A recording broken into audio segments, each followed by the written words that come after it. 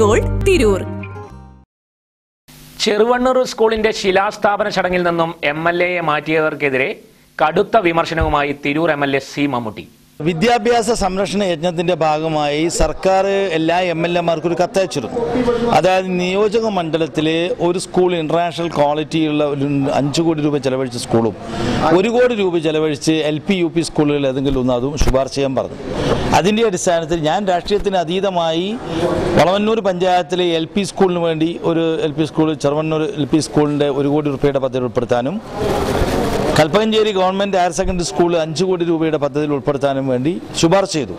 അതിൻ്റെ അടിസ്ഥാനത്തിൽ government estimate എടുത്തു ചെയ്തു. അതിൻ്റെ ഭാഗമായി എല്ലാ പണിയും പൂർത്തിയായി ടെൻഡർ ചെയ്തു. അതിൻ്റെ തറക്കല്ലിടൽ കർമ്മം നിർവഹിക്കുന്നതിന് വേണ്ടി വിദ്യാഭ്യാസ വകുപ്പ് മന്ത്രിയോട് ഞാൻ ആവശ്യപ്പെട്ടിരുന്നു. ലേരാഗമന് കത്ത് കൊടുത്തു.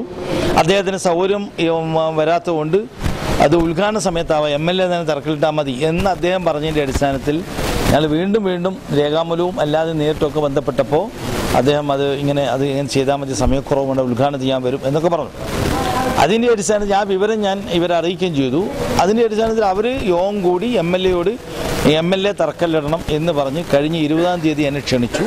ആ 20-ാം തീയതി ഞാൻ പരിപാടിക്ക് പോകാൻ വേണ്ടി പോകുന്നതിന് തലേ ദിവസം വൈകുന്നേരം 4 മണിക്ക് ഹെഡ്മിസ്ട്രസും അവിടുത്തെ PTA പ്രസിഡൻറ്റും വിളിച്ചു പറഞ്ഞു, ഇങ്ങനെ അത് മാറ്റി വെക്കുന്നുണ്ട്, മന്ത്രിയെ കൊണ്ട് തറക്കല്ലിടിക്കണം. ഞാൻ പറഞ്ഞ മന്ത്രിയെ കൊണ്ട് തറക്കല്ലിടിക്കാൻ നിങ്ങളെങ്ങനെ ഏകപക്ഷീയമായി തീരുമാനിക്കും? എന്നെ അറിയിക്കണ്ടേ? ഞാൻ വിദ്യാഭ്യാസ വകുപ്പ് മന്ത്രിയോട് 2-3 ആഴ്ച മുമ്പും ഒരുപാട് തവണയും നിരന്തരമായി ബന്ധപ്പെട്ട് MLA ചെയ്യട്ടെ എന്ന് പറഞ്ഞുകൊണ്ടാണ് ഞാനിത് ഇതാകത്തെ എൻ്റെ ഭാഗത്തിലല്ല മന്ത്രിയോട് ചോദിച്ചിട്ട് പോലും അല്ല, അത് പിന്നെ ഇങ്ങനെയാണ് പറഞ്ഞിട്ടുള്ളത്, ഞങ്ങളോട് ഇങ്ങനെ AEO പറഞ്ഞതാണ്, DPAയുടെ നിർദ്ദേശമാണ്. ഞാൻ DPAനെ വിളിച്ചപ്പോൾ DPA പറഞ്ഞു അങ്ങനെയൊന്നും പറഞ്ഞിട്ടില്ല, ഞാൻ അറിയില്ല.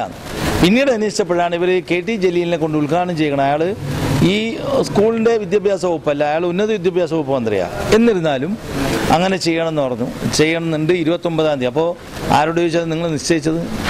അപ്പോൾ അതിനൊന്നും മറുപടിയില്ല. അപ്പോൾ ഞാൻ രേഖാമൂലം സ്പീക്കർക്ക് നോട്ടീസ് കൊടുത്തിട്ടുണ്ട്, കത്ത് കൊടുത്തിട്ടുണ്ട്, പരാതി കൊടുത്തിട്ടുണ്ട്. പ്രിവിലേജ് നോട്ടീസ് പിന്നെ അയക്കാൻ നടപടി സ്വീകരിക്കണം എന്ന് പറഞ്ഞ് പ്രിവിലേജ് നടപടി സ്വീകരിക്കണം എന്ന് പറഞ്ഞിട്ടുണ്ട്. ഈ പരിപാടി 29-ാം തീയതി ഞാൻ അറിയാതെ എന്നോട് കൂടി ആലോചിക്കാതെ അവർ വെക്കുന്ന പരിപാടി MLAക്ക് അന്ന് അസൗകര്യമാണ്. ആ അസൗകര്യം മാനിക്കാതെ MLA തീരുമാനിച്ച് ഞാൻ ശുപാർശ ചെയ്തൊരു സ്കൂളിൻ്റെ തറക്കല്ലിടൽ കർമ്മത്തിന് എന്നെ ക്ഷണിച്ച് എനിക്ക് മാറുന്നതിന് ഒരു സന്തോഷമേ ഉള്ളൂ. ഞാൻ തന്നെ ആഗ്രഹിച്ച MLAയുടെ സൗകര്യം അനുസരിച്ച് ചെയ്യുന്നതിന് പകരം MLA അവോയ്ഡ് ചെയ്തുകൊണ്ട് തങ്ങളുടെ അവകാശമാണ് പഞ്ചായത്തിൻ്റെ എന്ന ധാരണയിൽ, തെറ്റായ ധാരണയിൽ അവർ പരിപാടി സംഘടിപ്പിച്ചുകൊണ്ട് പോകാൻ ശ്രമിക്കുകയാണ്. ആ നിലക്ക് 29-ാം തീയതി പരിപാടി നടന്നാൽ ബന്ധപ്പെട്ട മന്ത്രിക്കെതിരെയും അതുപോലെ ബന്ധപ്പെട്ട എല്ലാ ഉത്തരവാദപ്പെട്ടവർക്കെതിരെയും അവകാശങ്ങൾ നോട്ടീസ് നൽകും. ആ നോട്ടീസ് അനുസരിച്ച് മോശം കൊണ്ടുവരും. നടപടി സ്വീകരിക്കാൻ വേണ്ടി ശക്തമായി മുന്നോട്ട് പോകും. ഇതൊന്നും രാഷ്ട്രീയം കാണുന്നത്, എല്ലാവരും രാഷ്ട്രീയം കാണുകയാണ്.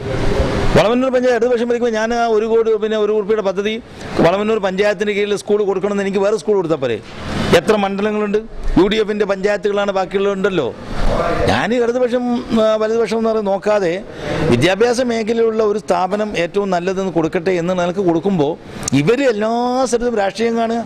ഇങ്ങനെ സങ്കുചിതമായി ചിന്തിക്കുകയും സങ്കുചിതമായി ഇതിനെ കാണുകയും ചെയ്യുന്ന ഇവർക്ക് വരാൻ പോകുന്നത് എന്താ വെച്ചാൽ അവർക്ക് കിട്ടേണ്ട വികസനം അതോട് നഷ്ടപ്പെടാൻ പോകുന്നു എന്നുള്ളതാണ് വരാൻ പോകുന്നത്. അദ്ദേഹം MLAയോട് ചോദിച്ചൊന്ന് ഉറപ്പുവരുത്തണം. മന്ത്രിക്കെതിരെ അവകാശ ലംഘനം ഉണ്ടാവും, നോട്ടീസ് ഉണ്ടാവും.